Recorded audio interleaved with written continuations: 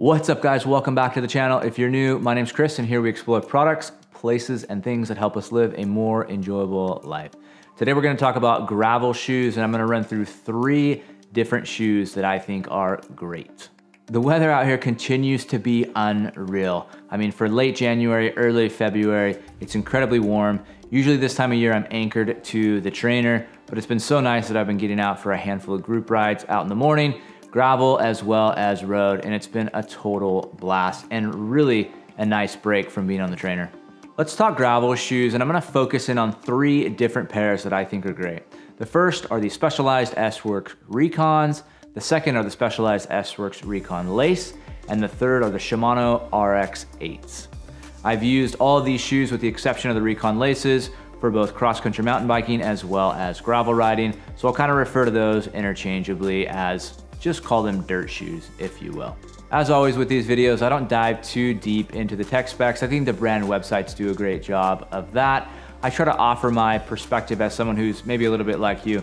I ride about 7,500 miles a year while still holding down a 9-to-5 job, family obligations, and I don't collect a paycheck for riding a bike. So I like to think of these videos more as a conversation, as if we were on a group ride and you said, hey Chris, what do you think about these shoes or that bike or this particular product? So I hope it comes across as such. So let's start high level.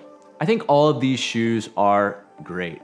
I think one is specifically suited for high performance and kind of all around.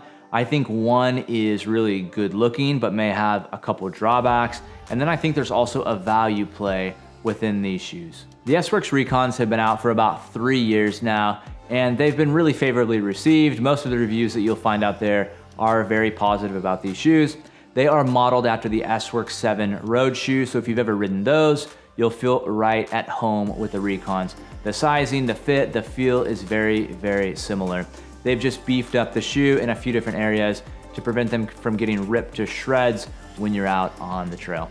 Aesthetically, I think these shoes look really good. They look just like the S-Works 7 shoe with a little bit of added protection around the toe and additional lugs on the bottom for hike-a-bike situations. I really like the BOA dials on these, and I like the way that the cables just kind of cross over your feet. I think it's a really clean look, which I know may not be the biggest deal when you're shopping for a gravel or a mountain bike shoe, but nonetheless, I think the S-Works Recons are a great looking shoe aesthetically. Now, the Recon Laces came out last summer to mostly positive reviews. They have the same look, fit, feel, styling as a traditional Recon, which again is modeled after the S-Works 7. So they look clean. You've just kind of replaced the BOA dials and cables with laces. If you're a fan of laces, I think these should be a strong consideration, especially if you're not riding really, really rough or technical terrain. Aesthetically, the Recon Laces are probably my favorite shoe. It has a super clean, simple look. They almost look like a pair of road shoes with laces. In fact, they're almost indistinguishable from the new S-Works 7 lace shoes. And while this may be an unpopular opinion for gravel shoes, I think the laces are actually really, really cool, and they're quite functional beyond what I imagined they would be. The Shimano RX8s are somewhat of a wild card here, but I think they should be a strong consideration, especially if you're not a fan of the big S. Now, aesthetically, I think these shoes are good, not great. The way that the BOA dial kind of crisscrosses and runs around the shoe down to the toe is not my favorite, and I don't love that Velcro strap, and I don't really love the colors on these. But at the price point, it's really, really hard to complain about these shoes. More on that later. Okay, aesthetics are cool, but let's talk about experience. Now, in each of these shoes, I've logged between 500 and 1,000 miles, primarily on gravel, but also on a bit of mountain bike single track, a little bit of downhill, and a lot just on the local trails, as well as ripping up and down and around Mammoth Lakes this last summer. Of all of these shoes, I found the Recon Laces to be the most comfortable of the bunch. These shoes like thrive on mixed terrain long rides, and I think that's a lot due to the laces and just the way that it distributes the pressure across the tops of your feet, eliminating any kind of individual pain or hot spots due to BOA dials or Velcro straps. One of my concerns when buying the Recon Laces is that the laces would stretch and that I'd have to stop mid-ride to tighten my shoes. And I can tell you that that's not been the case at all. And I'm used to making kind of micro adjustments with the Recons, and I found that with the Recon Lace, I haven't had to do that at all, which has been a huge relief. While the Recon laces feel more roomy than the traditional Recons, I never felt my foot slipping out or never had any heel lift, nothing like that at all, which is another issue that I thought I would have with these shoes. And I think it's just due to the way that the shoe is shaped. It really kind of holds your foot in, and there's a lot of heel hold in the heel section of the shoe. Performance-wise, I feel like these are on par with the traditional Recons. They're fast, they're stiff, they're responsive. They don't really kill your feet. They're not too stiff. And even in hike-a-bike situations, I feel like these are just fine for everyday use. While the Recon laces may be the more comfortable shoe, they are definitely the more high maintenance shoe. And yes, some of you may be shaking your head. Why would you get a white pair of shoes to ride gravel? Yeah, in hindsight, I probably should have gotten the black ones, but I still think they're a great looking shoe. They just take a little bit of extra effort to unlace the shoes, to clean them, to clean the laces. It's kind of like the Aries shoe that I talked about in the other video. They're comfortable, they're just a little bit more work. So if you don't like to clean your shoes or you find it to be a pain, the Recon laces may not be right for you, or if you're gonna get them, you may want to consider a darker pair because the white ones do wipe off easily, but they are just extra work. I think the traditional Recons are probably the best everyday shoe. They're stiff, they're fast, they're responsive, they're incredibly comfortable, and they are easy to adjust on the fly. That's one of the things I love about these shoes is that BOA dial is easy to make micro adjustments while you're riding, kind of loosen them up, tighten them. That BOA dial I think is the best BOA dial that's ever been made. I've never had another BOA dial on a pair of shoes that is that easily adjustable. My one complaint about these Recons is the way that the cable crosses over the top of the foot.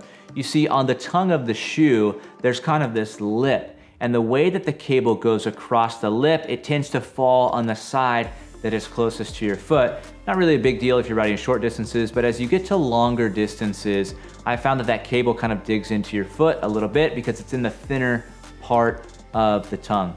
I had the same issue with my S-Works 7 shoes, and I found that the solution is to just cross the BOA cable in an X, thus eliminating the cable from hitting that spot of the tongue altogether. The problem is that if you do that for a long time, you end up with a BOA cable that is like kinked and it starts to fray and it just damages the cable. BOA is really good about replacing these things, so it's not that big of a deal, but it is a consideration if you're thinking about getting the Recons.